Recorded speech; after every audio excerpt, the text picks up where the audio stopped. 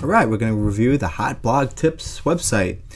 Obviously, you've been doing it for a while. You got a lot of content. You get into a little bit of engagement. You got 11 comments on this post, 39 comments on that post, 8 comments on that post. You obviously are building your tribe, and that's great. I did have a chance to watch your video. The video isn't very good. I would definitely recommend doing something a little bit more professional, or at least paying attention to the people in your audience while you're actually doing the video. You're doing something else while your computer's restarting or something like that. But that video has absolutely nothing to do with why I would want to sign up. So what's going to make me put my email address in here? Huh? What's value does this provide? The VIP list? Okay, what does a VIP list include? So I think it comes down to your site is organizing your content with a concrete foundation of what value you provide. So very top up here, your unique value proposition, helping bloggers of every level. Nobody can see that. Make that really big. Make that really big and helping people understand exactly what you do. As I went through your site, I found that there is a level of monochromatic stuff going on, and nothing pops up the page except for the images, and that's okay, but you probably want to start selling something, either it's ads or whatever, however you do it. But over here on this right column, basically everything that you're doing over here is repeating all the content, and which is all fine, but you probably should be selling something, have a product, have some affiliate links, making recommendations. What happens if you click on this? Yeah, you go to that. So, I like a lot of what I see of the problems with getting people to sign up for your list is that you don't tell people what they get and that it's free. Like, you're forcing me to read all this stuff. Oh yeah, I want hot blogging tips, but what does that actually offer? Why? You're actually you're forcing me to read all of this and then go through another opt-in, another video. There's definitely a disconnect of why I would actually put my email address in. But overall, I think you're doing a lot of stuff right. I think you just have to tie it to how you're actually making money. Whether it's content success, or maybe you're selling something through your newsletter and just doing all inbound. But there's some ideas here. So let's take a look at some other examples of some other stuff you can do. Chris Brogan's site, he's got a nice popover, but really what's going on here is that he's really introducing you to him. And I think that's what you're really missing is having some brand identity that people can connect with you with. Without you having to watch a video, who are you, what do you do, and why do I care?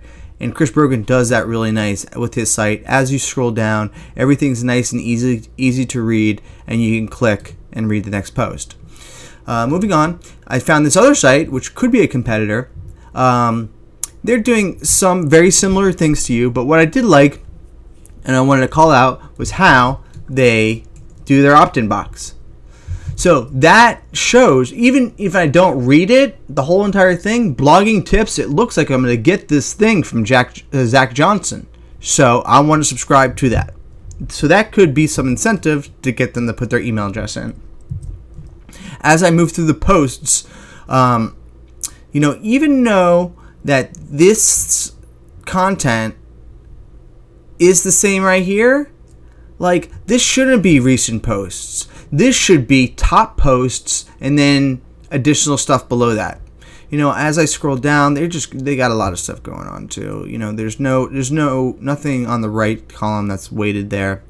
Really, for their site, what I'd recommend is taking this and finding a way to make this automatically slide down the page, so you always have an opt-in box on the right. That's what I would recommend for their site, but obviously it's not your site. But let's see how it compares to yours.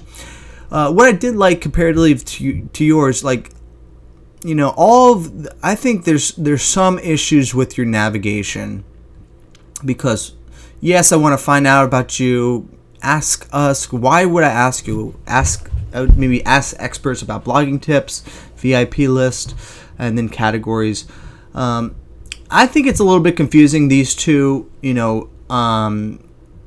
navigation's at the very, very top. You might have more advanced bloggers visiting your site, so they could probably easier understand that. So I can relate to that.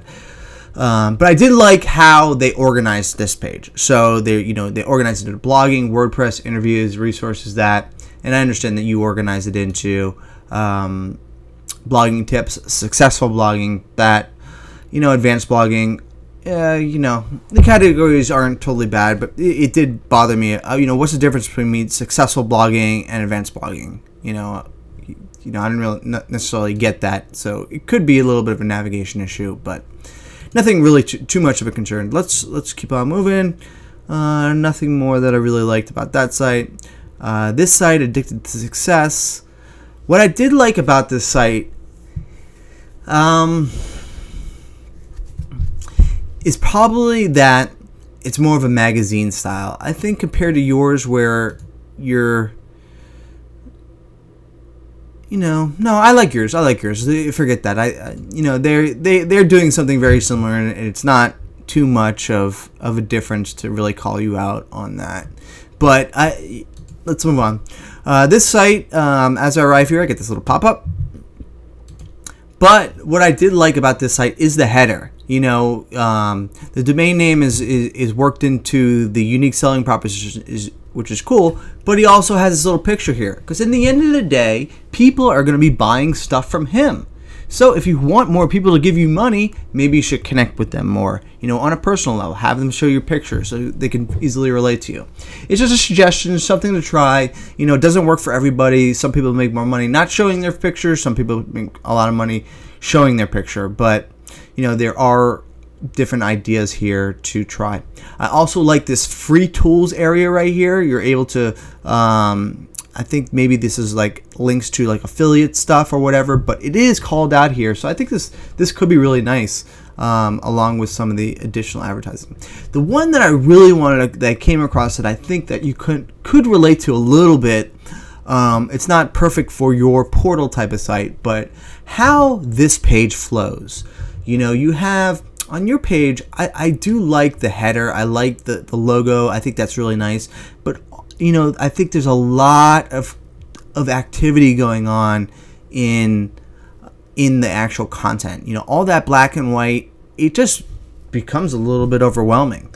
And in this case, I really liked how they broke up the top with the opt-in, and then as they scroll down the page, you have these nice little categories.